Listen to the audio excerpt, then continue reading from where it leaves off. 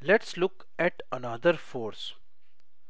You kick a ball and the ball starts moving. Does the ball keep moving or the ball comes to rest after moving through some distance?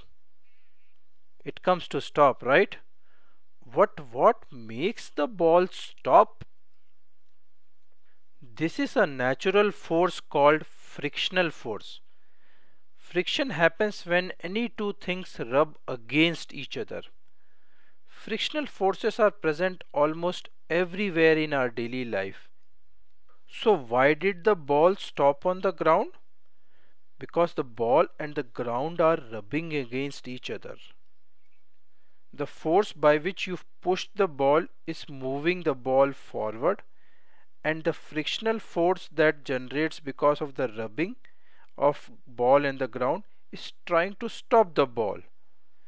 These two forces fight against each other, with the push force winning against friction for some time, and gradually the push force gets tired and the frictional force wins and the ball stops. Now take two balls of the same type.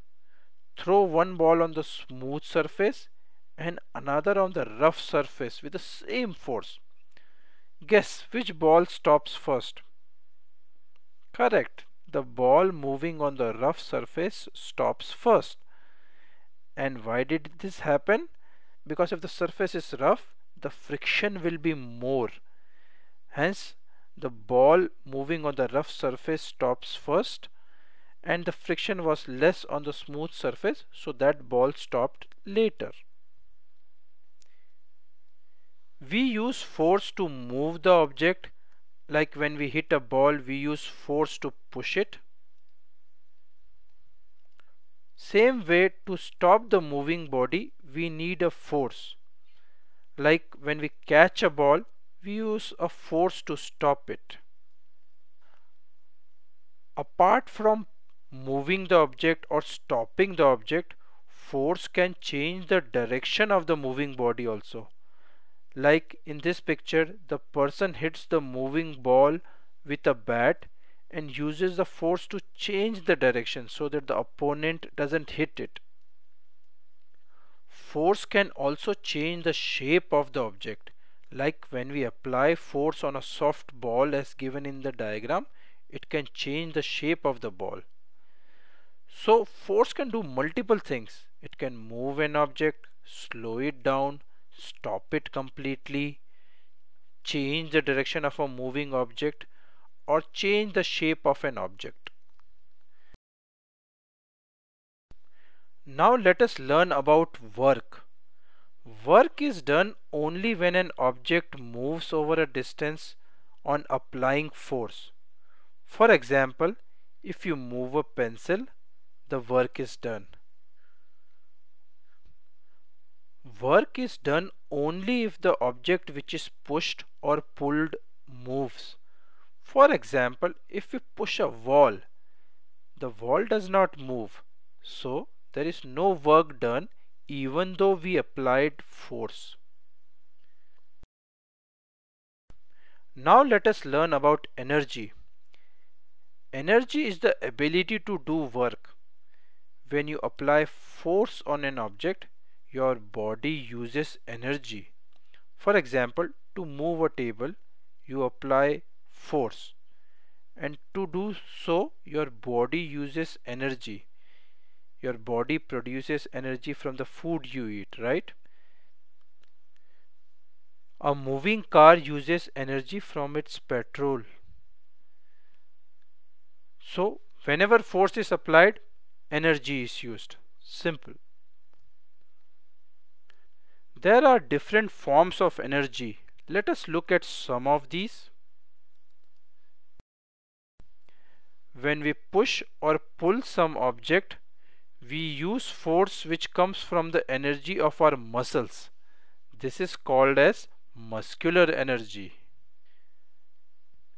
Electrical energy is used to operate fans, computer, machines, refrigerators, and all the electrical appliances you see in our house, schools, offices, etc. You all know about petrol, diesel, kerosene. Petrol and diesel are used to run vehicles and fly airplanes, and they give chemical energy. And most important, how does the food get cooked at our home? We use heat energy to cook food, to boil water. The burning of fuels like coal, wood, and cooking gas gives heat energy. The natural gas that is used as the cooking gas is called as LPG, that is liquid petroleum gas. That also gives heat energy. Do you know where we get these energy? There are various sources of energy. Let us look at some of those. Energy from the sun is called as solar energy. It is used normally for heating and lighting. Plants also use sunlight to make their food. This food energy is passed on to the animals when they eat the food prepared by the plants. Isn't it interesting? Running water or falling water generates mechanical energy which is used to produce electricity. Have you ever seen a windmill? Do you know how it moves and what it does? The energy of wind moves the windmills, and the windmills produces electricity. So the source of energy is wind, and the type of energy or form of energy is electricity. The energy from sun, water and wind is called as renewable energy. Why renewable? It means it can be generated again and again. And energy from such sources is safe to use as it does not cause pollution. The remains of the plants and animals that were buried in the earth from last so many lakhs of years are called as fossils. The pressure of the rocks and the heat inside the earth turned these fossils into fossil fuels. Coal, crude oil, natural gas are all such fossil fuels, and they are used to produce different forms of energy. Like coal is used for cooking, crude oil like petroleum and diesel is used to run the cars, and the natural gas like LPG is used for cooking. But note, energy from fossil fuels is non-renewable. It means that in future the stock of coal, crude oil will get over, and fossil fuels pollute the atmosphere whenever they are burnt. So now we know energy we use come from different sources. Some sources of energy are renewable and some are non-renewable. So we should use energy carefully. We should not waste energy. In a nutshell, energy is the ability to apply force. Like in this example, the muscular energy in a person is helping him to apply the force to push the chair.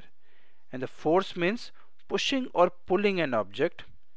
And whenever force is applied and the object moves, like the chair moves, the work is done. Very simple. Goodbye, kids.